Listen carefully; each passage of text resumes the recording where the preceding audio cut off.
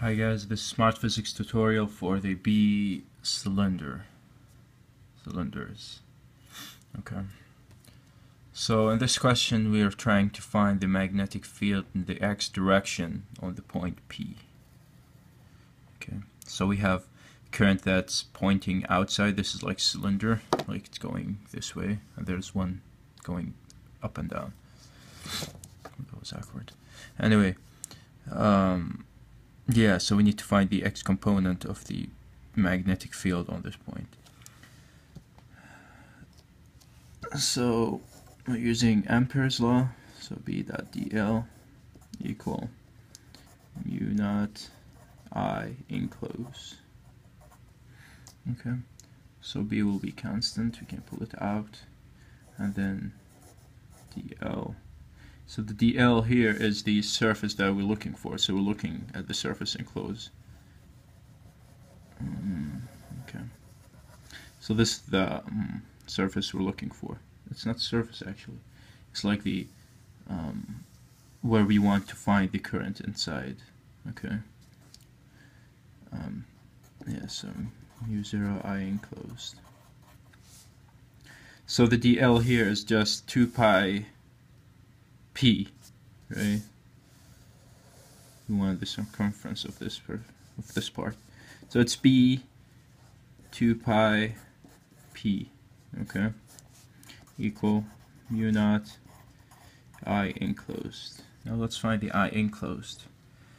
Okay, since we're not using the whole thing in I2, then we need to find the part of it that's enclosed. Okay. Alright, so let's find the area from here to here. Okay, so the area from here to here is the area of the whole thing minus the area of this part here, which is pi c squared minus pi b squared. Okay, and let's find the area from here to here, okay, which is pi p squared minus pi b squared.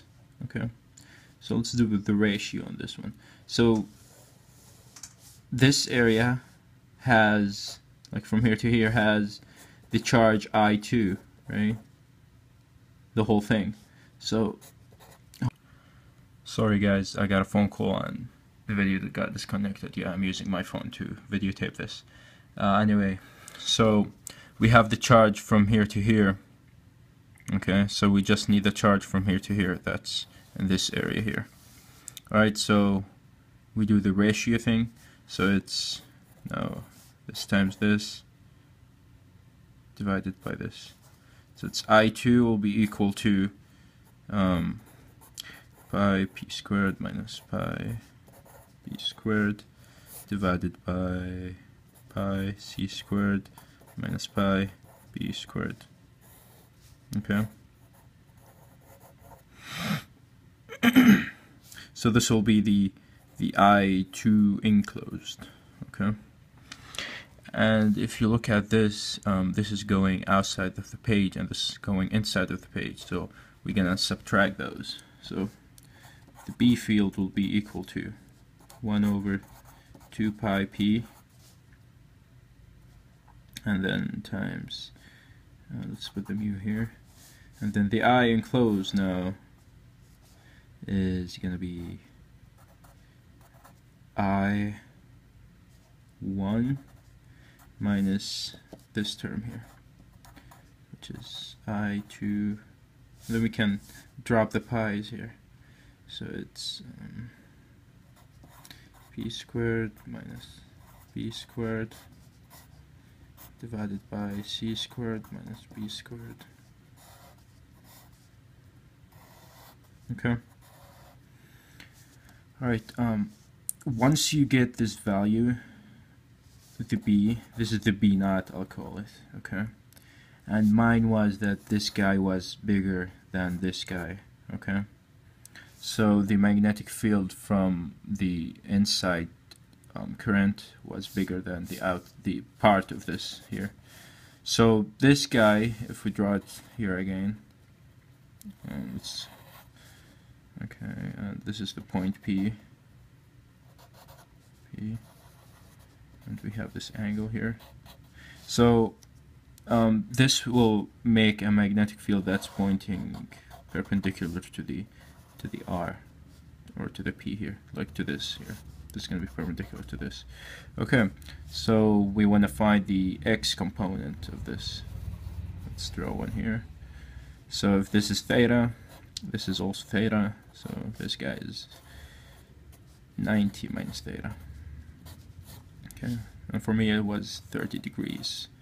So B naught, or let's say it here, Bx will be B naught times the cosine of 90 minus theta.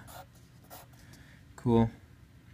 Okay, and if you look at the direction of it, the direction is in this way here. It's going this in the, if we say that this is y, this is x, it's going in the x direction, x minus direction. X minus direction. Is there anything else they're asking? No. Alright, my friend, good luck. If you have any question, just shoot me a comment, or if I'm saying anything wrong, do the same too. I hope not. Well, good luck. Bye.